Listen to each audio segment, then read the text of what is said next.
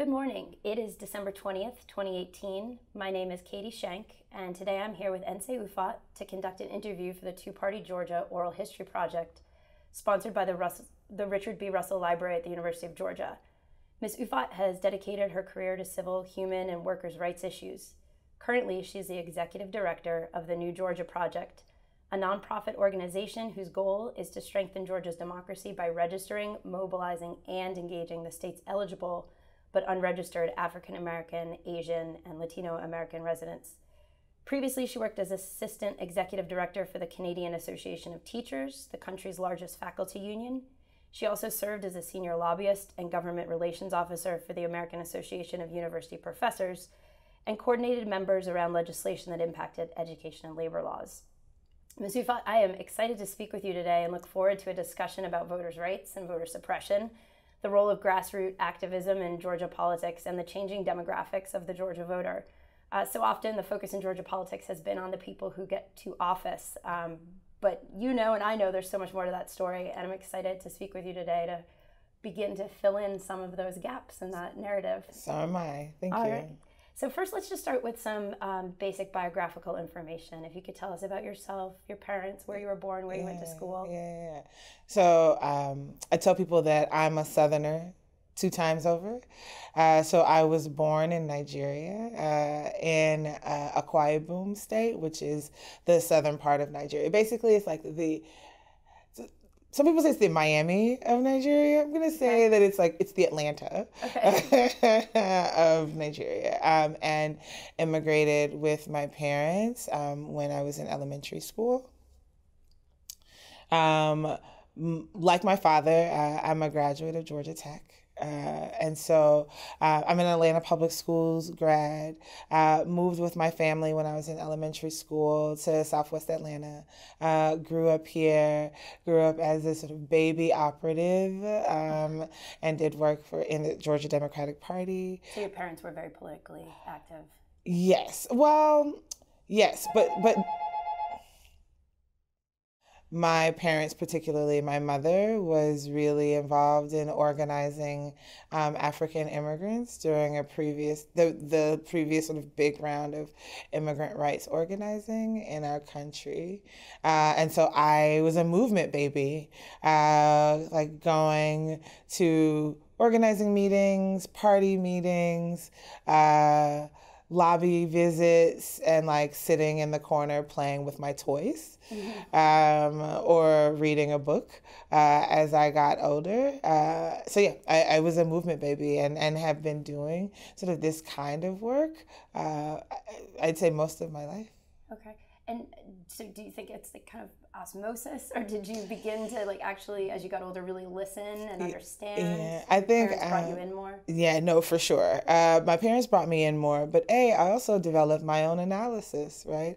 So that as a young woman trying to understand what's happening in the world around us, and sort of managing the tension, right? Like recognizing myself as an immigrant, but more importantly, recognizing myself as an African American, with an equal emphasis on both, right? And so trying to make sense of the world around me required that I had an understanding of sort of power and how things work, and what is oppression, and then how we build power. Power, who has it, who doesn't have it, what impact is it having on my life, right? Why am I being paid the minimum wage when at $5.15 when I'm clearly smarter than my manager, right? Et cetera.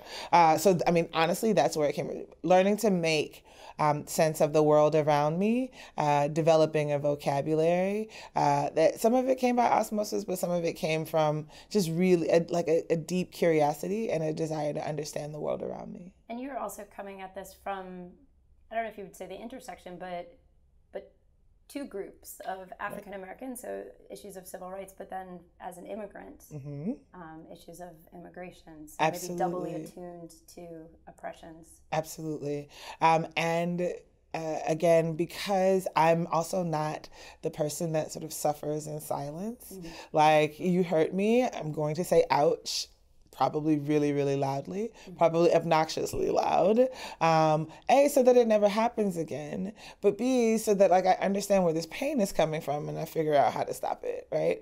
And so wanting to know, why across the globe, and even in a place like Georgia, where there's a long history of Black wealth and Black activism, right, that race was still a powerful indicator of how successful one would be, one's life expectancy, the quality of schools that people had, the quality of education that people had access to, the ability to accumulate wealth and pass it on, et cetera. The race was such a powerful determinant, even in a place like Georgia, where Black folks have, or the narrative is that Black people have been doing really, really well. It's the Black Mecca. Right, the Black Mecca, and people have been doing really well for a long time.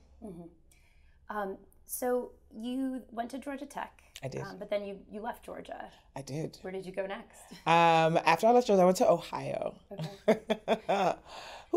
I went to Dayton, Ohio. So I went to law school at the University of Dayton.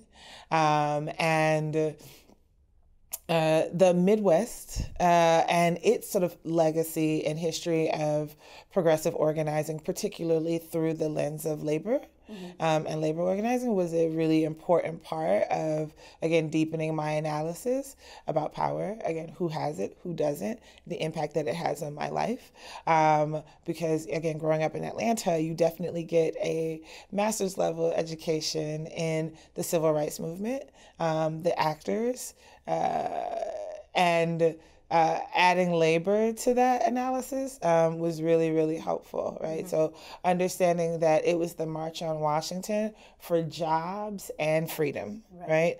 Understanding that the UAW is the union that paid for the buses that got people from across the country to Washington, D.C. for the March on Washington. A part of the narrative that isn't always told as strongly. 100%, 100%. And so, I was going to use this opportunity to take a shot at Dayton, Ohio, but they're already going through enough, so it's not worth it. We'll let them be. Right, we'll let them be. But I graduated. Because I'm a poor kid, an immigrant kid who graduated at the top of my law school class, I did like a good girl. I went to work in corporate law because that's what you do. Right. And you made good. I made good. I made it out. Yeah. Now I made tons of money, but I was also miserable, and was not really. And so I thought that I would be able to do sort of organizing and activism as sort of my 5 to 9, so that I would work during the day, and in the evenings and the weekends, like I would, work in a battered women's shelter, work to organize around police brutality, et cetera. And the truth of the matter is that I was burning the candle at both ends. You left out sleep. I left out sleep, right? And like a life. And so I started having informational interviews with the chair of the Democratic Party in Montgomery County, with local labor union leaders, with activists, et cetera, other lawyers people who had worked and practiced as lawyers, but were not doing it currently, doing other cool, interesting, amazing things. And kind of finding out, how did you get where you are right Absolutely. now? How do I get there? How do I get there? And it led me to working in the legal department for AFSCME, which is the Public Employees Union. Okay. And the rest is sort of history. And that is in Ohio? In Ohio, okay. Yep. So worked for AFSCME in Ohio, representing the blue-collar workers at the University of Cincinnati, the lunch ladies for Cincinnati Public Schools, the zookeepers at the Cincinnati Zoo and the Cleveland Zoo, the janitors at Ohio State. So I've probably negotiated and led negotiations on about 50 union contracts. Wow. Before the end of my sort of legal career as a labor lawyer. And, it put me in direct contact with sort of like the idea that ordinary people, that we need institutions in order to execute on working people's priorities, on people of color's priorities, on women's priorities, that we need institutions, and that two of the most lasting and enduring institutions, particularly for Black folks, but in general, are our unions and our churches. Okay. Right? So they are fully funded by the membership. And so they're accountable to the membership, which is no surprise that historically they have been like the site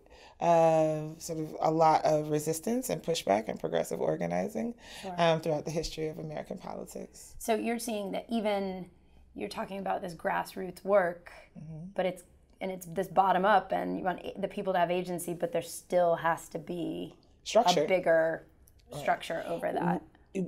You need structure. We need structure. We need institutions, which is why I'm really proud of the work of the New Georgia Project. It's not to say that people haven't been registering young people or registering Black folks in Georgia. That work has been done for a century. Decades. Decades, right. First rights, do the math. Yeah. That work has been done for decades. But the reason why we're going to win is because we've built independent political power that is not beholden to any particular party, that is clear that we are here in service of communities of color, young people, and women, that we are here in service of underrepresented and underserved communities, and that we are constantly looking for vehicles by which we can win on an agenda for working people and for underrepresented communities. And then once we win, defend those wins beyond one election cycle, right? So you see what's happening in Wisconsin right now, which is disgusting. But they lost. Like Scott Walker, you lost. Republicans, you lost. And in response to that devastating loss, they have not chosen the path of sort of a peaceful transition of power, the way that we've come to expect in a democracy.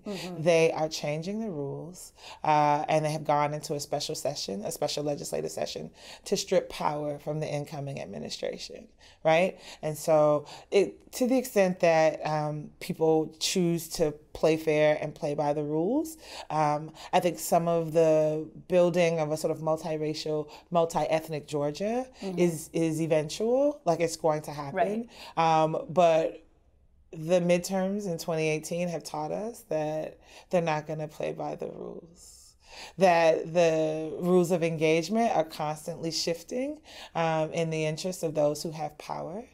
And so it's our responsibility as an institution of independent political power to be able to respond to that. So it's one thing to get people to register. It's one thing even to win. It's a totally different thing to maintain the power cycle after cycle, but also to do so fairly, or to make sure whoever has the power is using it. Absolutely. Fairly. Or it's one thing to register people, and it's another thing to make sure that they actually get on the rolls. Right. It's one thing to register people and make sure that they actually get on the rolls. It's a totally another thing to make sure that there are voting machines. There are enough voting machines at their polling location when it comes time to vote. Right. So I imagine, and I'd like to step back in a minute and talk a little bit about how the New Georgia Project actually came to be, the nuts and bolts of building it. Okay. But you talk about registration, and you talk about engagement, and you talk about getting people involved, and now it seems that there's an extra step in there almost of like then fighting that, okay, I've gotten everyone to the polls. Wait a minute, I did my job, and now I feel like the government hasn't done their job, or... Well, the truth is that there's always been an extra step, right? I don't let people talk about voter apathy without talking about voter suppression, right? That history has taught us that when marginalized groups and underrepresented groups attempt to build power for themselves and exercise that power, that they're met oftentimes with violent and like forceful resistance by the state and by those who do have power. And so there was no reason for us to think that that would not be the case in Georgia. It would have been naive to think otherwise. It would have been naive to think otherwise, absolutely. All right, so let's take a step back for a second to talk more about the New Georgia Project specifically. How was the New Georgia Project born? Have you been part of it since the very beginning? Yeah, so the New Georgia Project was founded by Stacey Abrams. I think that as the minority leader in the Georgia State Legislature, she occupied a pretty unique vantage point to understand like where the state is right now, where the legislature is, and the direction that we're moving in. I think that, in some of our initial conversations, the idea that elected legislators in Georgia were unaccountable to their constituents, that there were so many safe seats in Georgia, that so many legislators, they ran uncontested, their races were uncontested, and that we didn't have a full, robust democracy because 1 million Georgians of color who were eligible to participate in our elections but unregistered to vote were not participating, right?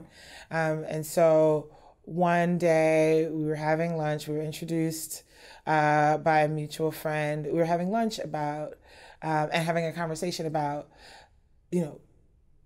the history of Georgia elections. Okay. And that if you could look over the past 5 or 6 election cycles, where the win margin between the successful candidate and the losing candidate was about 200,000 votes, 250,000 votes. And meanwhile, there were over 1 million people of color who were eligible and unregistered. And so there were nearly 5 times. That's pretty simple math. It's very simple math. 5 times what was required to swing any election. I mean, and we're talking about Jason Carter losing by 200,000 votes, Michelle Nunn, getting bested by David Perdue for by 197,000 votes. President Obama in 2012, right, losing by about 300,000 votes. And so that number has been pretty consistent. And what would happen? How representative would our democracy be like? Would the legislature be able to match the policy and the political priorities of the electorate if more people were voting, if more people of color were voting? And why not find out? And so that's how the New Georgia what do we have to lose, right? Yeah. And so that's how the New Georgia Project was born. Basically over a lunch. Over a lunch, but also with a brilliant person. I tell people all the time. With many brilliant people. Yeah, right, with many brilliant people. But I tell people all the time, I had at least 30 reasons why the New Georgia Project as an idea would have challenges, right? Would be met with fierce, vocal, organized, well-resourced opposition.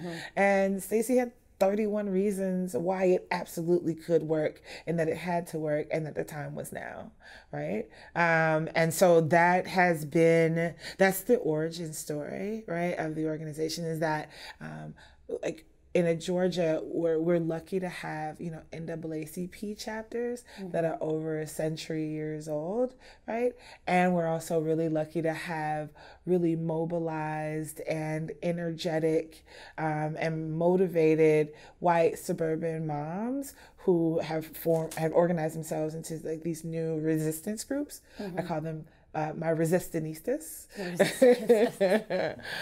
And so we're really lucky to have both of these. They don't always talk to each other. Right. They don't always talk well with one another. And one is considered sort of calcified and not nimble, and one is considered reckless novices that are sort of single issue anti-Trump voters and not actually progressives, right? Okay.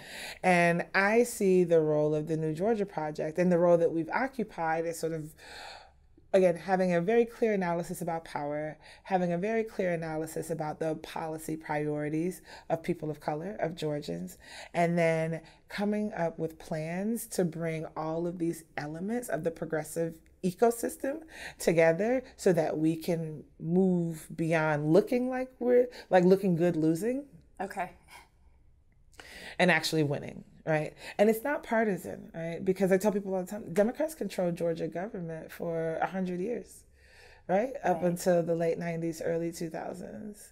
But they were Dixiecrats, right? They were Southern Democrats who needed to be organized and pushed against when it came to reproductive justice, when it came to civil rights, when it came to the environment. Georgia Democrats, we've had to organize against them as well historically. And so it's not a partisan issue for us. It really is about the politics, the small p politics, and the policies that we're trying to push through for families. Okay. That's interesting because I think a lot of people would question, they're like, okay, so the New Georgia Project positions itself as a nonpartisan organization, but it was founded in part by the minority leader who just ran as a Democrat to hold the seat of governor of the state of Georgia.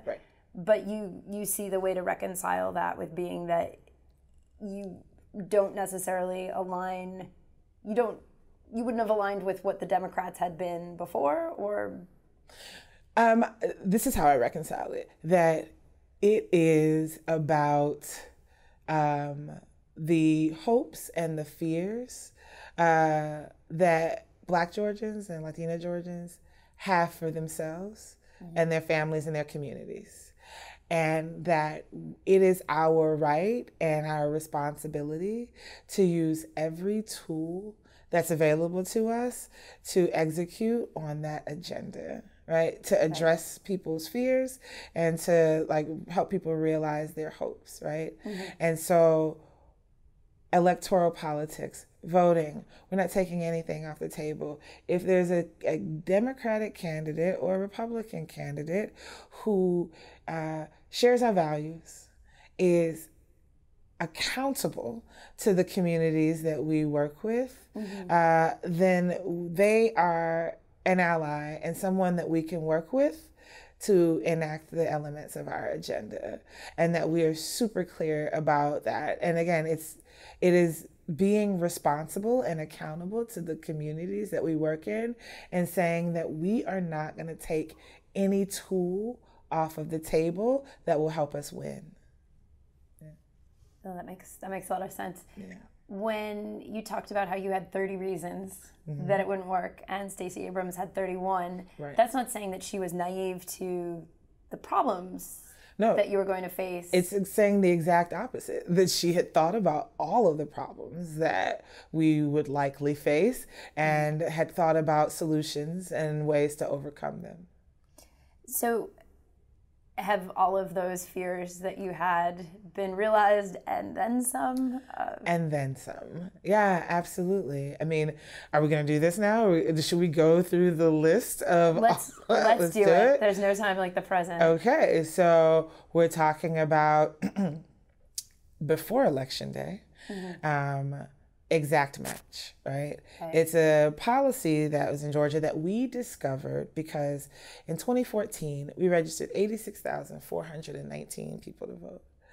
By the voter registration deadline, only 46,000 of those folks had shown up at the voter rolls. So when we went to Secretary Kemp and said, hey, where are our 40,000 registrants? Excuse me, we're missing some people. Hey, pardon me, excuse me. They replied with a subpoena, where they asked for all of our financial records, they asked for our list of donors, they asked for all of our emails. And it was designed to have a chilling effect on the work that we're doing. They wanted to seize all of our records. Whereas you went to question them about what happened, they flipped it around. Right, absolutely. And because it had worked before, they didn't think twice about it. There was a group in 2012 called the Asian American Legal Advocacy Center. They had a 10,000 Koreans campaign. And the idea was to register 10,000 Korean Americans because of the rapid growth and naturalization rates of members of their community. So they were well on their way to registering 10,000 Korean Americans. Many of the people that they registered weren't showing up on the voter rolls. They sent a letter to the Secretary of State asking for them to conduct an investigation into figuring out what happened. The Secretary of State then sicked the GBI on them, and they investigated the organization and not what was happening with the process of their voter registration form. So the GBI showed up, seized their files, and they shut down their voter registration campaign. And so because it had worked in the past, they thought that it would work again. We're going to use the same playbook. Absolutely. Nah. And do you credit that to, one, knowing that it was coming, but also you're a lawyer, right. Stacey Abrams is a lawyer. Like, how much does that legal training, if you did not have that training, right. would you be able to do this job? Right. I mean, it's helpful. The woman who founded the Asian American Legal Advocacy Center, Helen Kim Ho, is a dear friend, a badass organizer, and also a lawyer, right? And so part of it is somebody's got to take the arrows up front, right? And so being principled and being bold sometimes means that you like put yourself in harm's way. You put yourself in the trajectory. But also, yeah, I mean, I'll say this. Voter suppression in Georgia and across the country has gotten much more sophisticated, right?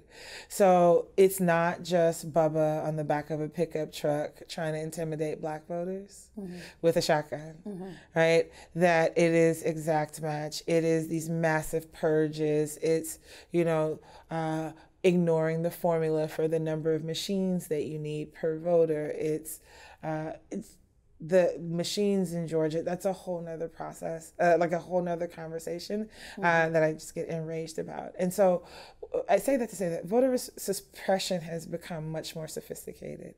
And it is our responsibility as advocates and people who do this work to meet that sophistication with sophistication, right? So you can't say that you're going to register 1 million Black people in Georgia and mean it without having a full-on legal defense and offensive strategy, a full-on communication strategy, and then garden variety, community organizing, grassroots organizing, boots on the ground strategy.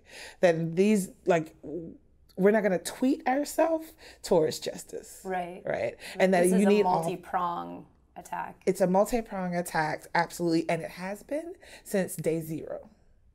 Right.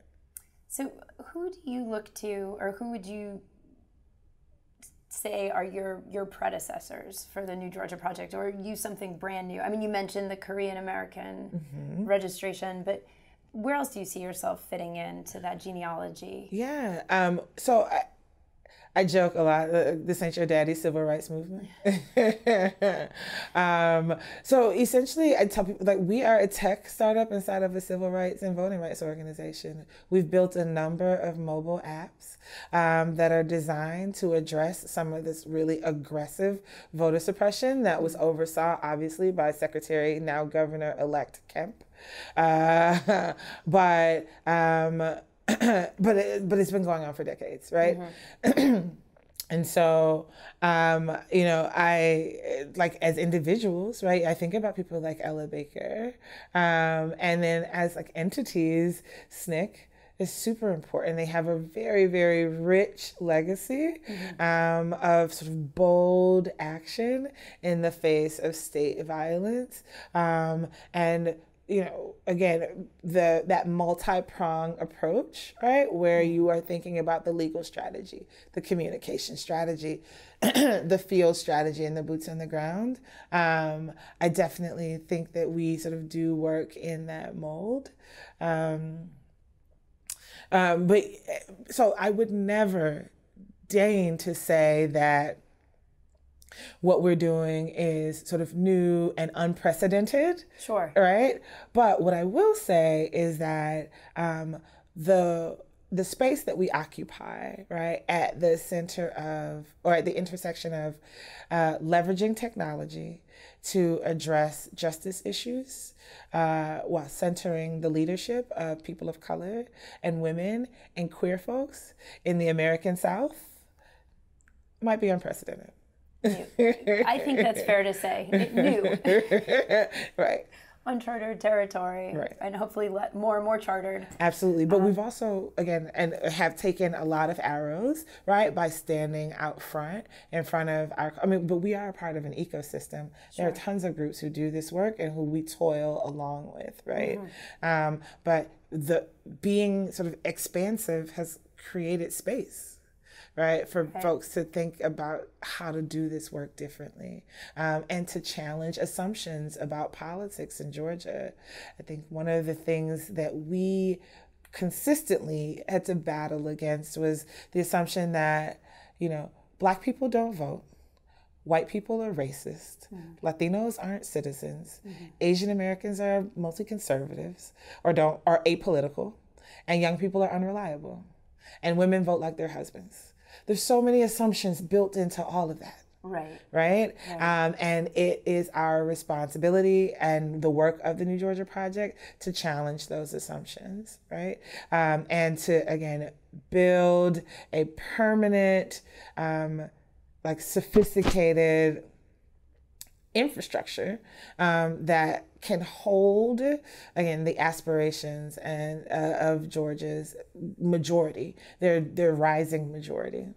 Right. So to make that transition from even just the stereotype of being a minority, once people become the majority, right, can they shift their thinking and embrace that?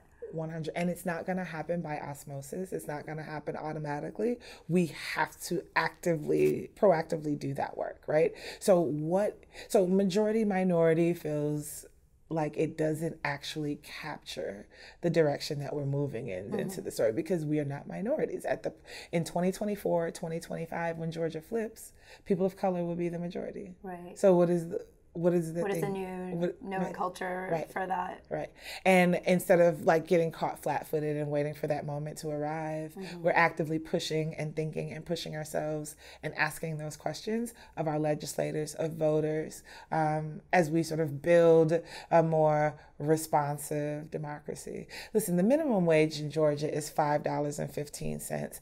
I still haven't met a Georgian a serious person who thinks that that's okay. How outside of the legislature? all of the people who think it is are in one place. Are in one place, right? And how is that possible? They are not fearful of losing their jobs for being wholly and completely unaccountable to the people of Georgia. There's no one that outside of the Georgia State Legislature that I've come into contact with that thinks that an abortion ban is reflective of the mood of the people who give birth in Georgia. The Georgians who give birth, that's not. They are not aligned with that kind of thinking, and yet that attitude, those beliefs, proliferate through the Georgia State Legislature. How? And I think part of it is because they've been able to manipulate our electoral system. They've been able to manipulate our elections in ways that they are not fearful of the backlash from voters, and we're working to change that.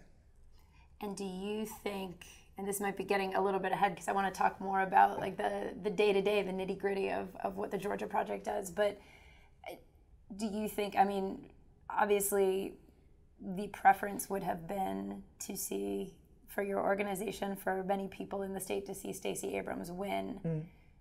But what kind of message do you think what happened? What message does that send to the state? Right. The message that it sends to the state is that Republicans are desperate.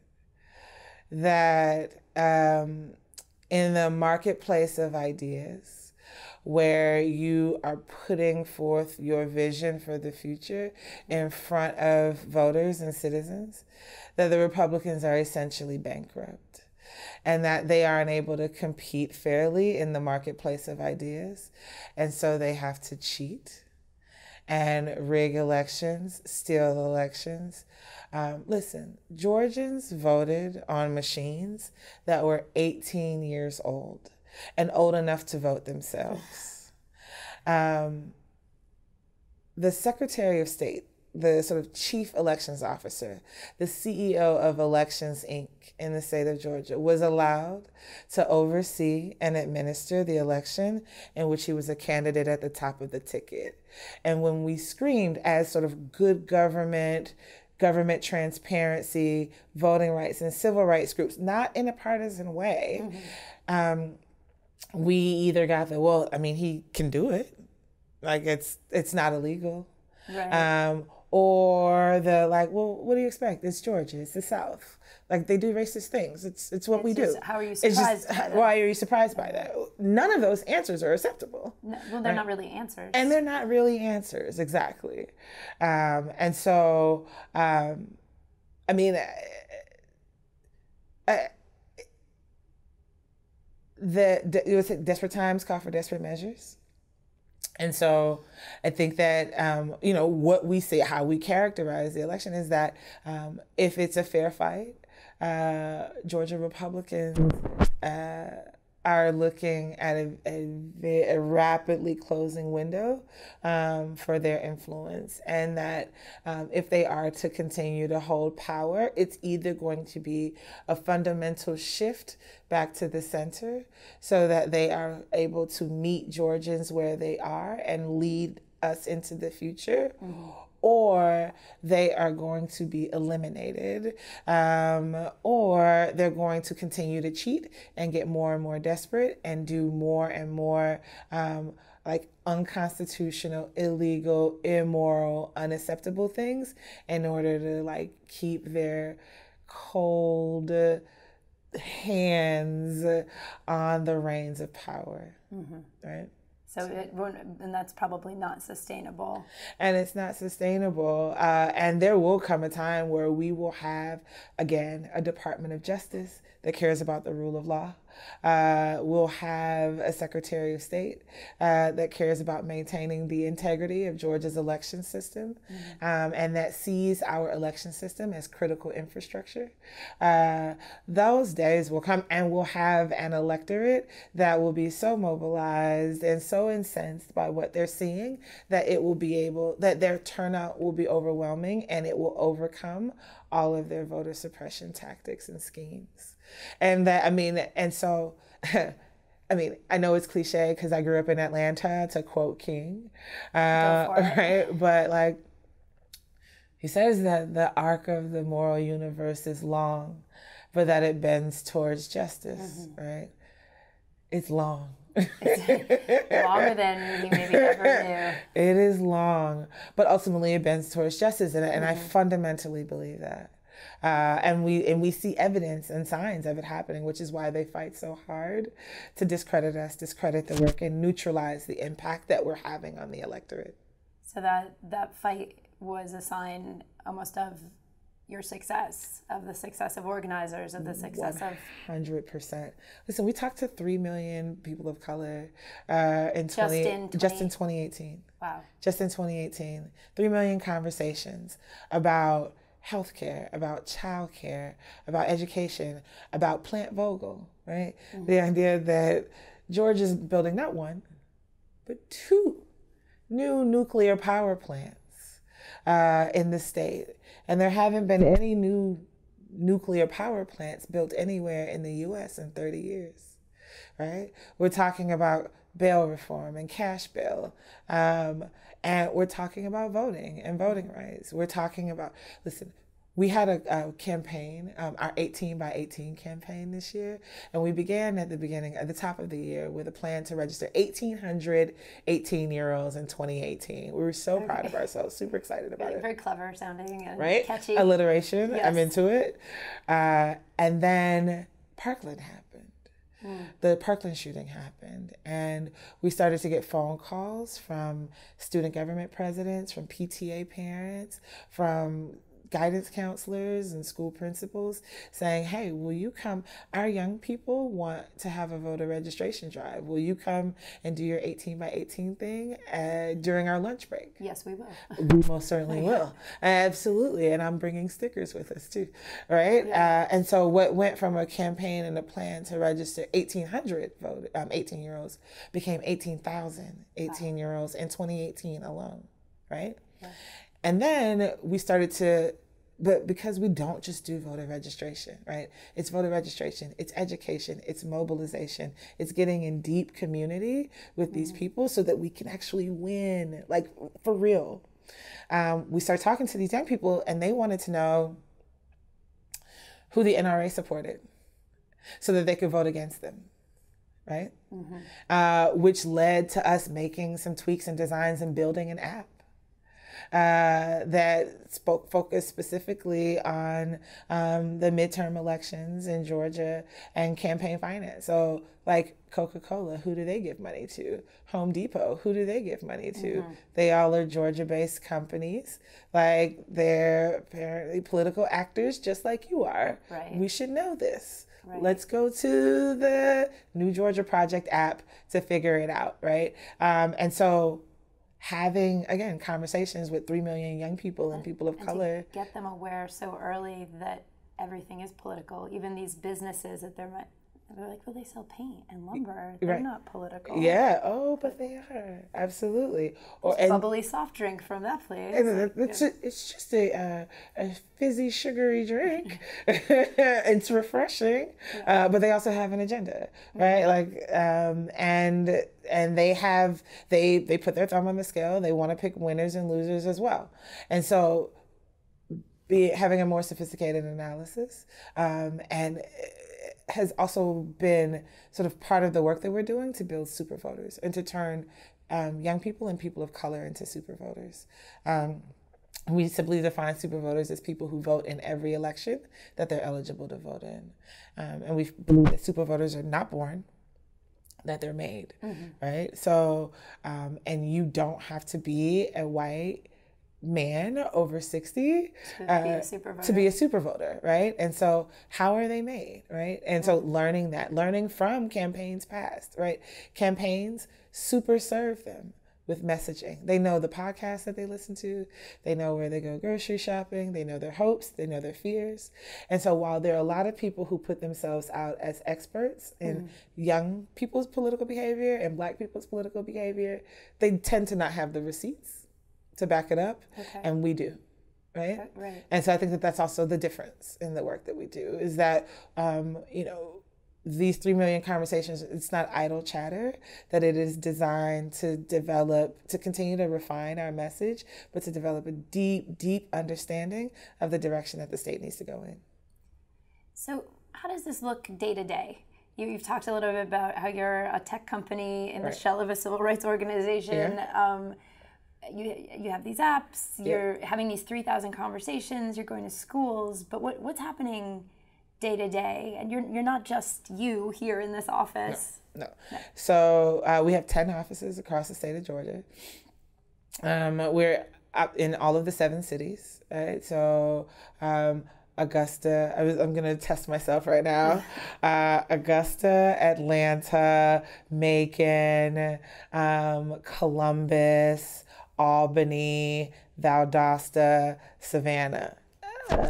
Yeah, good job. And then we also had an office in Dawson, Georgia, in Riverdale, and in Norcross. Okay. Right. So that's the Athens.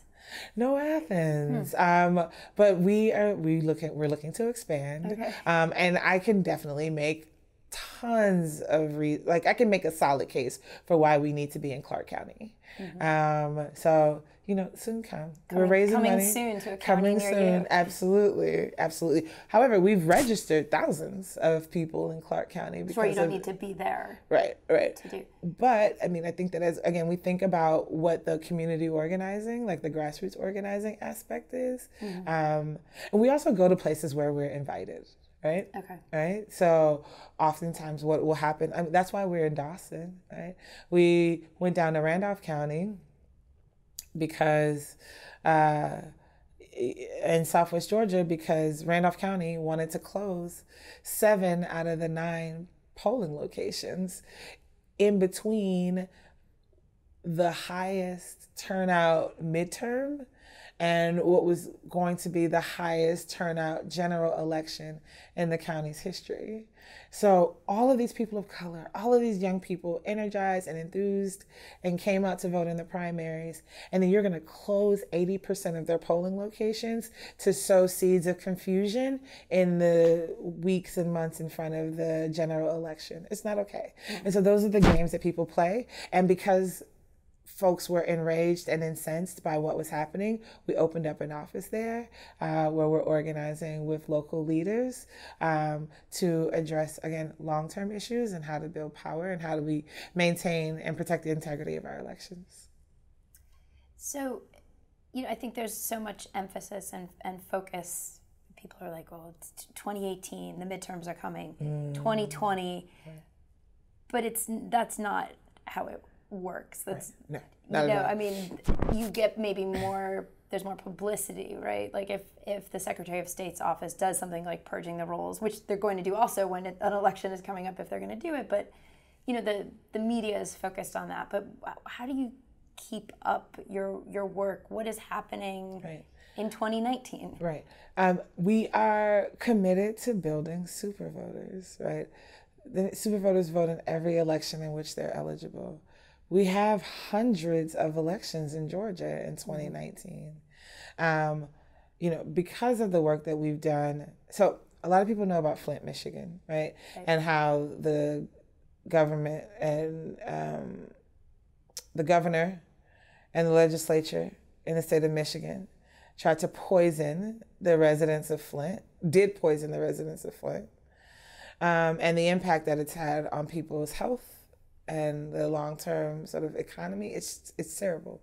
What people also don't know is that there's several cities in the state of Georgia that have alarming levels of contaminants in the water that people drink. And I believe that after the Flint incident, the Atlanta Public School Board and the DeKalb County School Board took it upon themselves to test the water sources that our babies are drinking out of. Every day. And found alarming levels of lead in over half of the schools.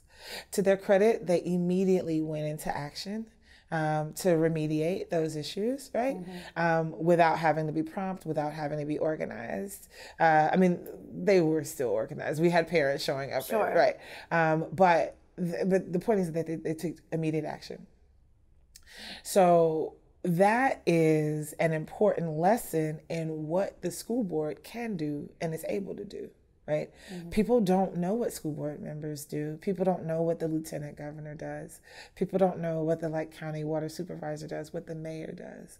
And so part of the work of the New Georgia Project is to not only, again, do this type of voter education where people have real life, are able to wrap both arms around who these local elected officials are and why these races matter, why local elections matter, right? So as we build the bridge to 2020, it is going to be over the waters of a bunch of several hundred 2019 municipal elections all across the state of Georgia. Which, as you just said, are so vital and don't come up in the conversation, in the narrative about what's happening. Right. So people have already started talking about 2020, is Leader Abrams going to run for president? Is Beto O'Rourke going to run for president? Who's Obama? There's 2019. Right. There's 2019. And I get and I understand what it requires to build a presidential campaign, but the minimum wage is still on the table in Georgia. The legislative session starts on January 14th, right? We need to buy new voting machines in Georgia. We have a Secretary of State that I'm elect who we're not clear where he stands on anything that matters at all to us about voting. And so there's work to be done this year that is going to be vital in sort of seeding the work of 2020. All right, and in the time remaining, let's talk a little bit about, saying looking ahead to 2019, that there's work to be done in these, what people would consider interim years, but they really aren't. Where's the New Georgia Project going? What's its plans for the future? Yeah. What's your plans for the future? Yes. Well, the New Georgia Project has very ambitious plans for the future. We're actually really excited about it, right? So our plan in 2019 is to register an additional 50,000 Georgians, right? Bringing our total number up to just above 350,000 people registered. Our plan in 2019 also includes, we're going to have a hackathon, right? So it's where so our hackathons in the past have been where we brought in computer programmers and like software developers, coders, designers, along with people who've been purged from the voter rolls, formerly incarcerated people, our canvassers and organizers, voting rights lawyers, voting rights activists. We put them on teams and they compete against one another to come up with mobile apps, to like civic engagement apps to make it easier to register to vote, easier to do voter education. So a lot of our technology ideas come out of these sort of convenings.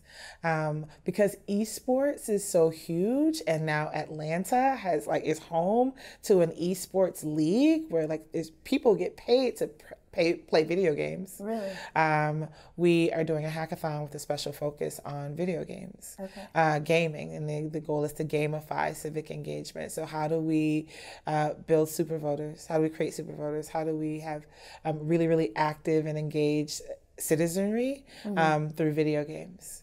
So I think people are familiar, for example, with like the Fitbit, right? And the idea that it's sort of communal, right? And it's,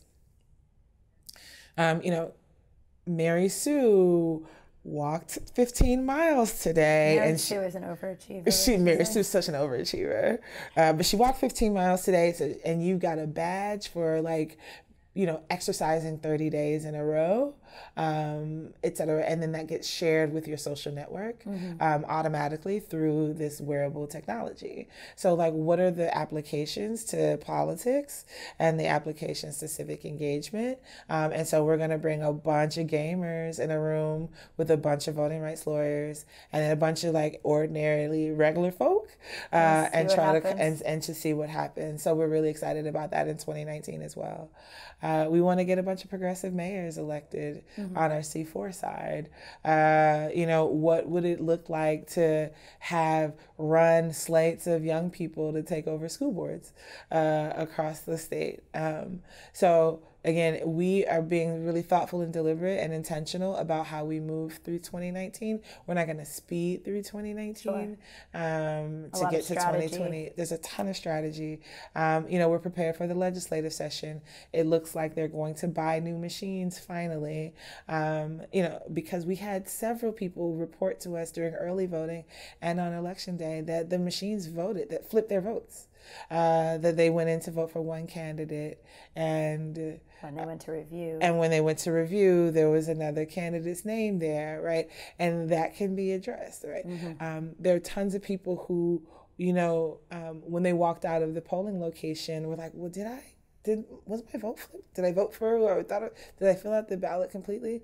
In French, they call that l'esprit d'escalier. So it's the spirit of the stairs. So when you get to the top of the stairs, you figure wait, why am I here? Why did I come upstairs? What am I doing? So that afterthought where you're questioning what happens. And that happens to a lot of people, particularly when voting. The problem is that there's no way to independently verify an individual's vote. So there's no paper trail, there's no receipts.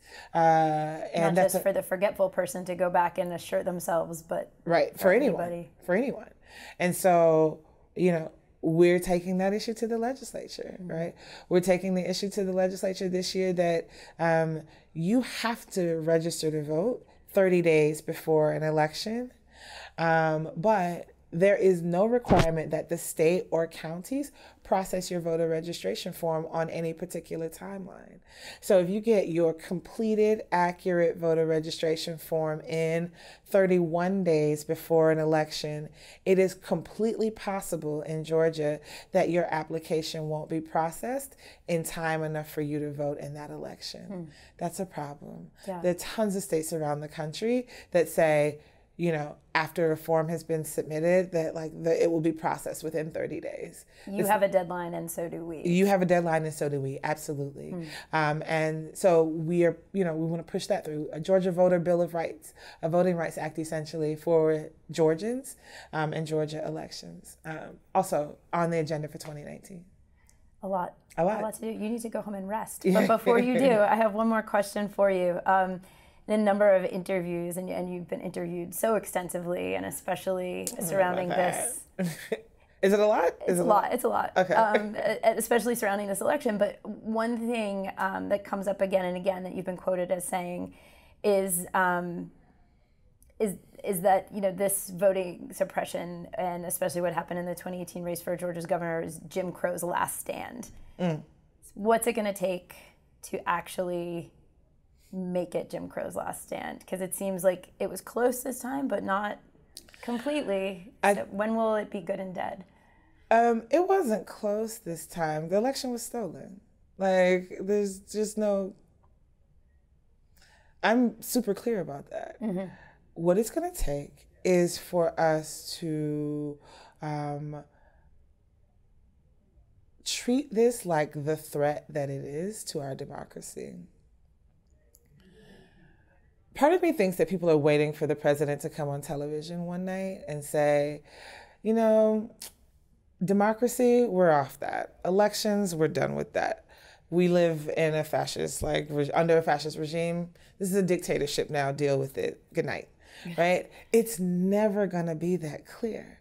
It's never gonna be that articulate and that open and blatant. I mean, what's happening in Wisconsin is kind of naked in terms of its awfulness, as is what's happening in North Carolina and in Michigan. But folks are waiting for it to be the KKK is out in full hoods in the Black neighborhood, physically blocking people from voting. It's terrible. Let's do something about it. Now is the time. Right. Now is the time to do something about it. It's never going to be that clear. And so if we don't start what is it? It's going to take us to accept that this is happening, that you are not making this up, right? That they are stealing our elections, that their desperation is causing them to do awful things that are leading us to question our institutions, like the media, what's real news, what's fake news, right? Our elections. Does my vote count? Why should I count anyway? They're going to steal the election, et cetera. That people have to take this threat seriously and begin to sort of respond appropriately to the actual threat to our democracy, and not just shrug our hands and wait for it to get really, really, really obviously bad before we do something. Well, Nse Ufot, thank you so much for taking the time to sit with the Two-Party Georgia Project today. Yay. We have so much more we could talk about, for sure. And maybe we can in the future. But thanks again for adding to the historical record. Thank you for having me. This was fun.